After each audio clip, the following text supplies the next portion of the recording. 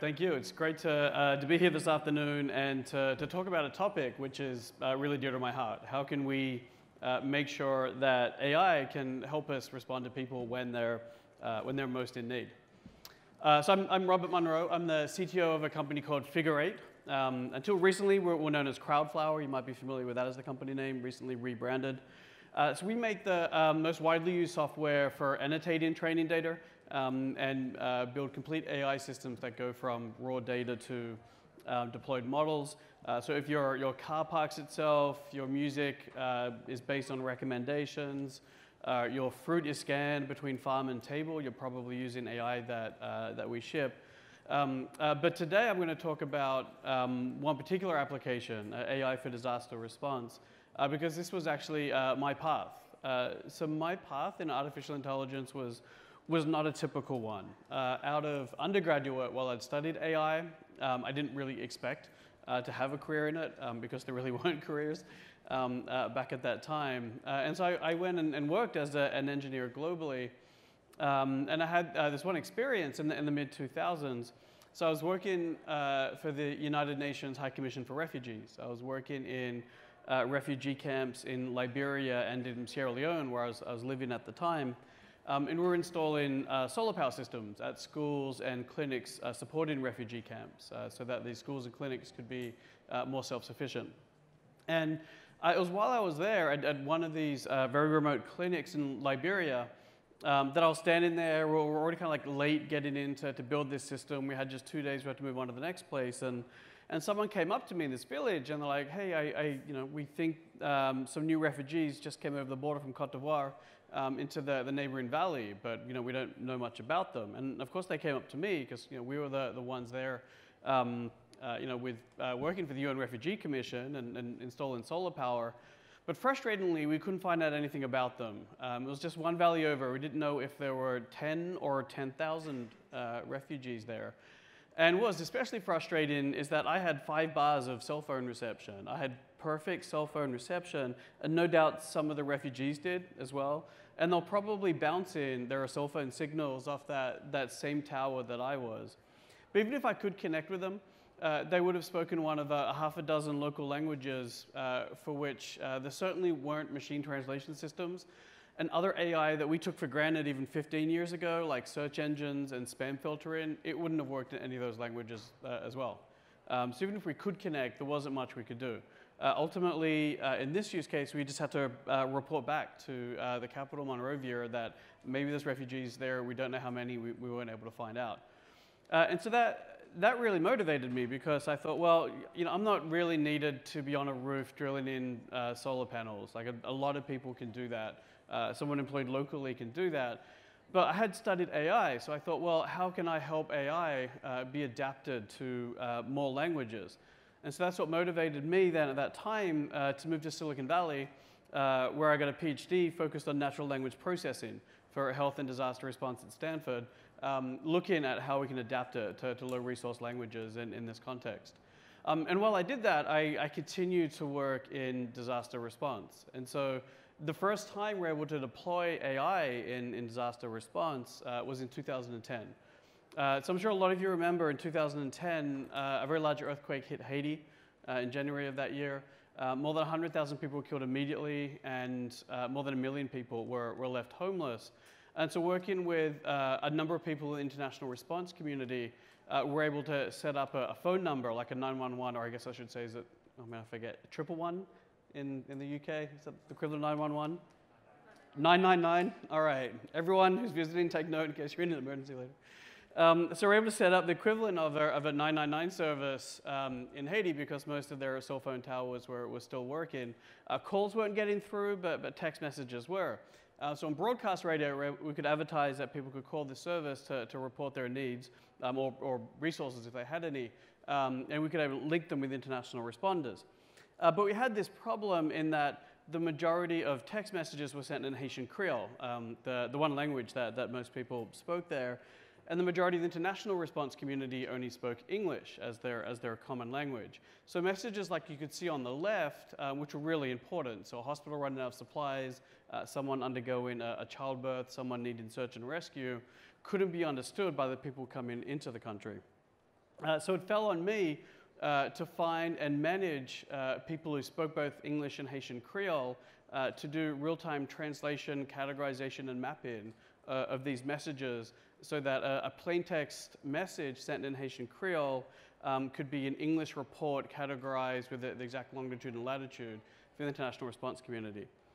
So in 48 hours, I was able to find and ultimately manage about 2,000 members of the Haitian diaspora who were able to join us from 49 countries worldwide, and in real time be able to complete this translation and use their local knowledge in a way that wouldn't, just simply wouldn't be possible if you weren't from that region.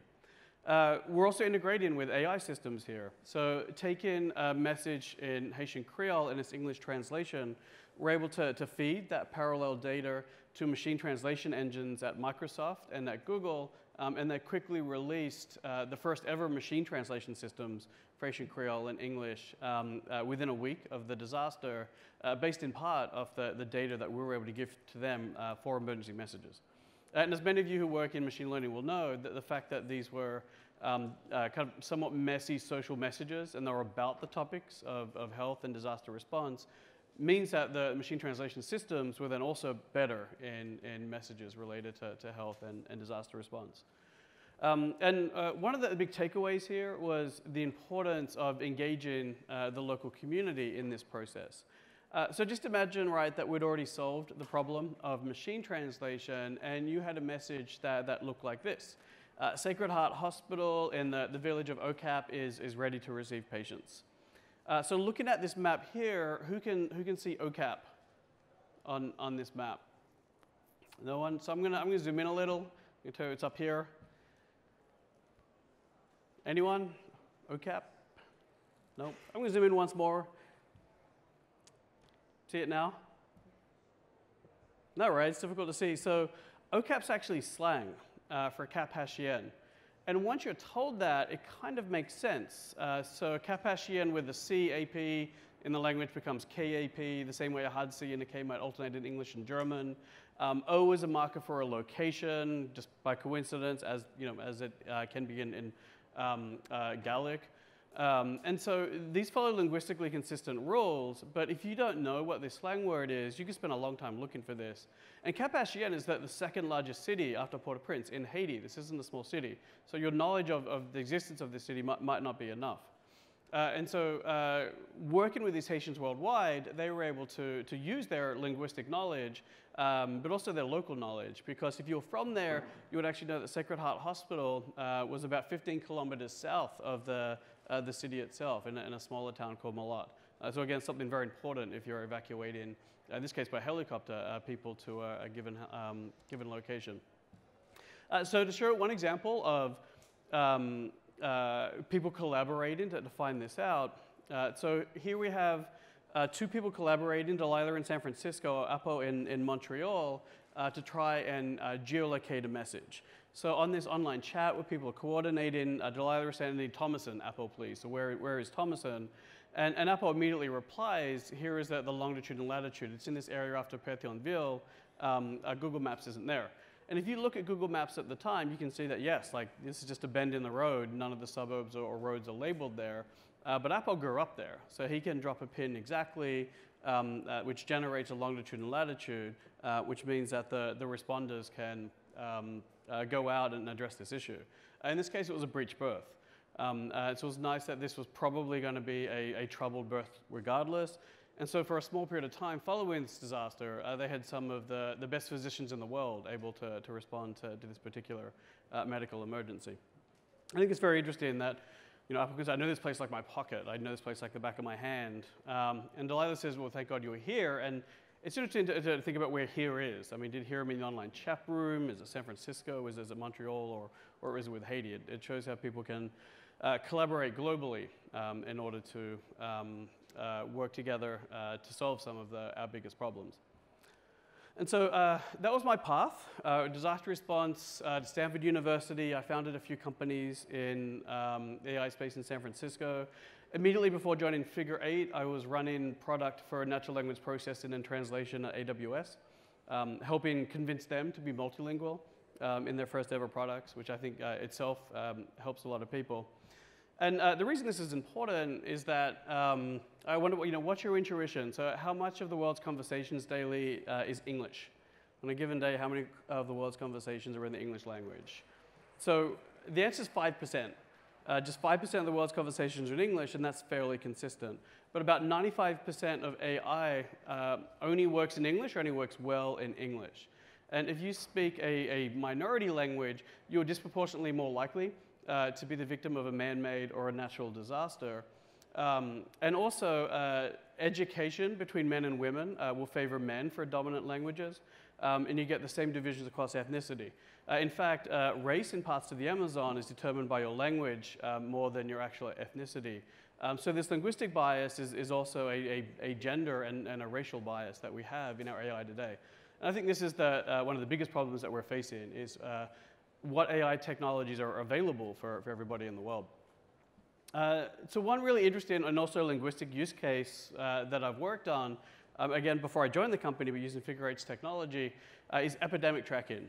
So this is the famous map from John Snow, like not that John Snow, but the 1800s John Snow, who discovered a cholera outbreak using geographic information mapping just down the road here in London. And so disease outbreaks are still the largest killer in the world, and no organization is tracking them all. You might have seen movies where people have great big screens and it's a heat map and it flares up every time there's an outbreak. That doesn't exist anywhere.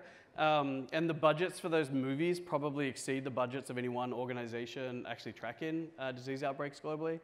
And this is pretty scary because in the last 75 years, we've only eliminated one human disease, smallpox, and the amount of air travel has increased greatly. And we definitely put a lot of resources into stopping terrorists getting onto flights. But a pathogen is more likely to sneak onto a flight undetected and certainly been responsible for many more of the world's deaths.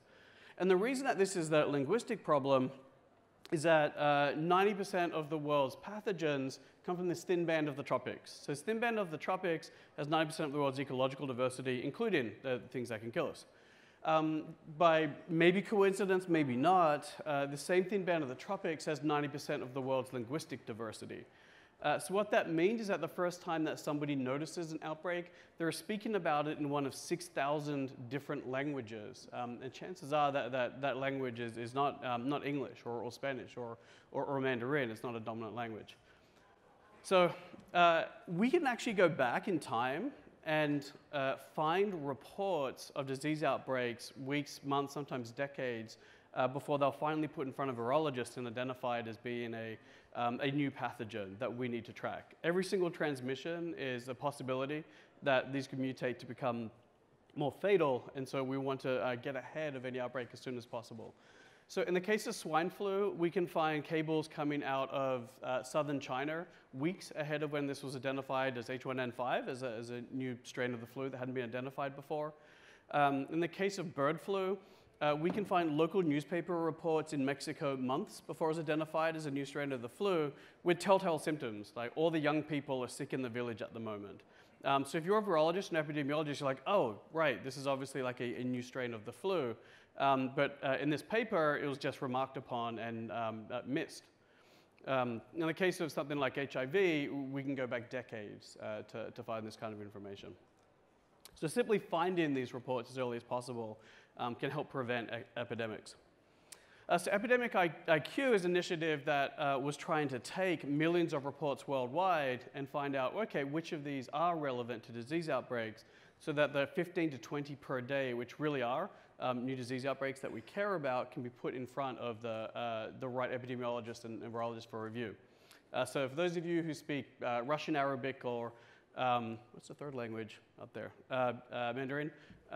You will see that these are disease outbreaks categorized by the type of disease, the location that it's in, the number of people infected.